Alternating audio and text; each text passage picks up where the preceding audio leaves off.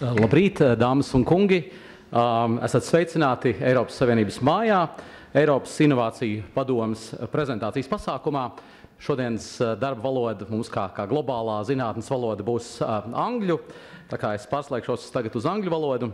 Ladies and gentlemen, let me welcome you this morning to the EU House, to the roadshow of the European Innovation Council in Latvia.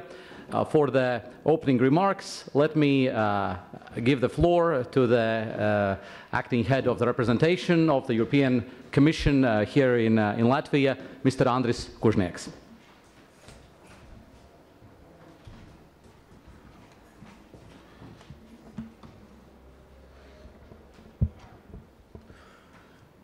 Good morning. Thank you, Martin, and also big thanks to you for putting together this event. I see almost full house, which is, I think, for Monday morning, very good indicator that you're all very much interested in research and innovation.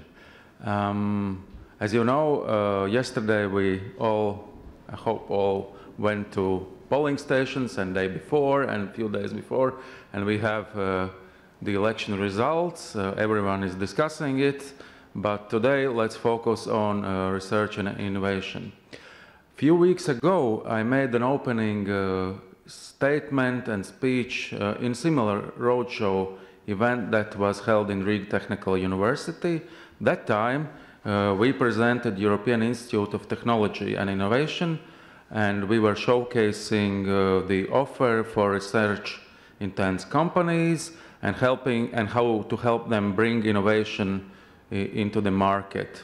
And at that time, I called this EIT as EU's hidden gem, which elicited some appreciative reactions, and from both the institute director and also from the audience. Today, I can only say basically the same, because European Innovation Council is another EU's lesser-known treasures. So that's why I am really glad that we'll try and open it today for you. We all know that enterprises in the United States benefit from much deeper risk and venture capital base than in the EU. And for this reason, many European startups, including Latvian ones, emigrate to Silicon Valley when they need risk financing for global and fast scaling up. Another valley many new R&D enterprises fall into is the proverbial valley of death, between a great research idea and generating market demand. To address both challenges, part of the Horizon 2020 program has been re-engineered into US-style Innovation Council. You know, we love to compare Europe with the United States, so there I think we see that this is an example we could move probably, but we can discuss it today during the course of discussions. And the objective of the EIC is to identify, nurture and support breakthrough technologies and disruptive and market creative innovation, including scaling up, from the idea down to the market deployment. It will operate on an innovator-centric basis, while specific objectives might be identified and implemented via top-down calls. Bottom-up ones shall always be open so as to allow any innovation in any area or field to be proposed. We have today with us Deputy Director General of our Research and Innovation Directorate, Signe Ratso, and her colleagues, and today they'll help you open this hidden treasure chest by describing the new EIC instruments, Pathfinder and Advanced Research, and the Accelerator, as well as active management approach to be applied in EIC operations. We are very thankful to Signe and her colleagues for bringing these news to Riga in person. Today we know that 15 Latvian enterprises have already benefited from Horizon 2020 SME instrument, the predecessor of EIC in the pilot phase, and many more are currently pitching for financing. We have some of them also present in the room today. One of them will be also later in the panel. It's the Anatomy Next Limited company, and I'm sure that we will have exciting first-hand experience about how to pitch to the EIC technology managers successfully. I wish you great discussions today, and I hope we will all benefit from EIC today and also looking in the future. Thank you.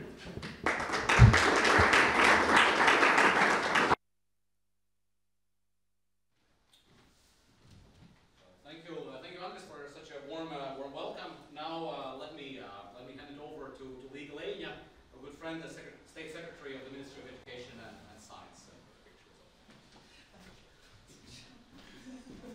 Thank you, Martin, for this picture and the event, and indeed, good day.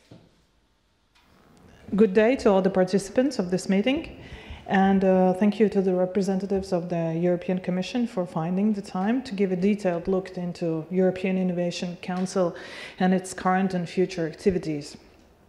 I'm honored to speak in this EIC event that is aimed at informing interesting parties about the various EIC innovation support instruments which exist to support world-class innovators, entrepreneurs, small companies and researchers who have the ambition and the ideas to scale up internationally. Horizon 2020 and Horizon Europe Framework Program functions as an intellectual bridge that join research in Europe, and through EIC activities we see an additional expansive connection between European innovators and in all EU countries. If I would be asked to describe EIC in one sentence, I would say, dream big, think big, go big. That is something we do sometimes miss in Latvia and in Europe. It is very much about being more ambitious in utilizing our knowledge and scaling up innovation and businesses. Horizon 2020 midterm review was explicit that Europe should do more in exploiting innovation. The famous LAMI high-level group report gave a push to Commissioner Moeda's idea about the EIC, which he mentioned first time already during Latvian presidency in 2015.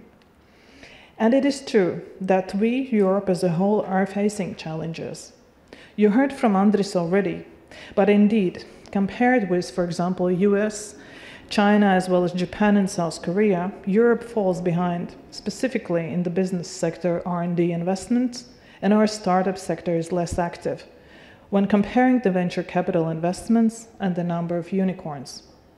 Far too often, the results of research done in Europe is commercialized somewhere outside, US or China, for example.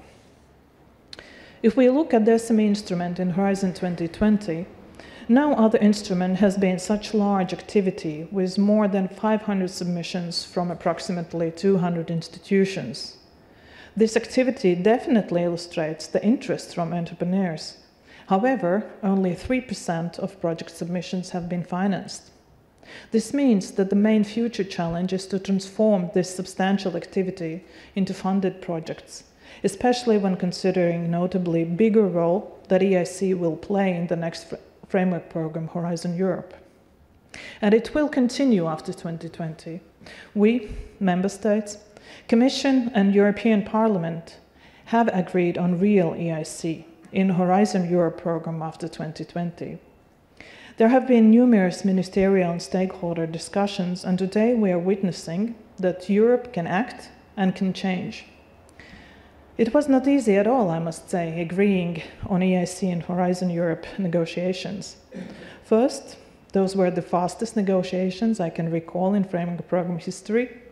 Secondly, it was not crystal clear how EIC should look like, not at all.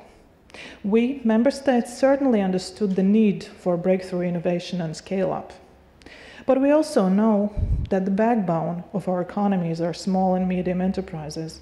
And we know that our life is being changed by numerous examples of incremental innovation, and improvements are developed and delivered by small and courageous innovators.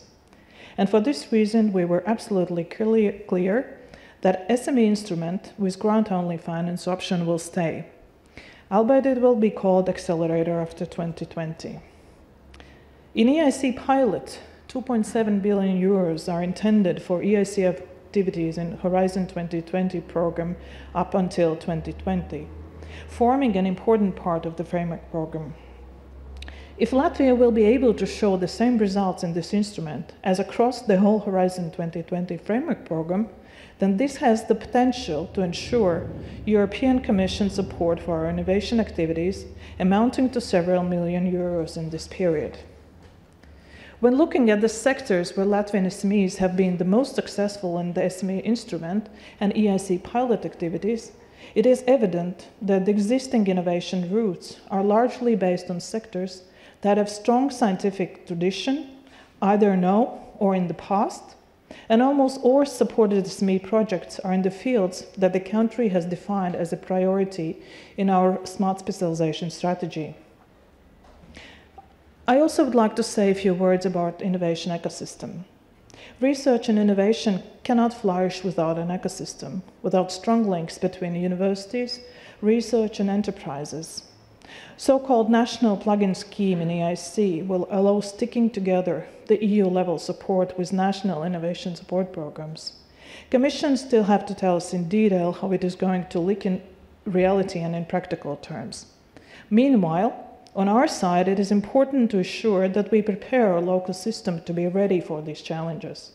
That means doing some homework on our side too. We need to provide a full-fledged technology transfer system which will enable the companies to take over the best ideas from our universities and research institutions and to design adequate support programs which would fit for famous EIC plug-in scheme and EIC blended finance. Yes, well, preparations also means that we have to learn a number of few fancy words and their meaning. And now I come to the point that means that research in universities and research institutions must be adequately funded in order to produce the necessary results in sufficient quantity. But we believe that if working together, we can overcome challenges and build sustainable bridge across the innovation gap that persists between EU member states and that impedes EU's global competitiveness. Thank you for your attention, and I wish you a good day.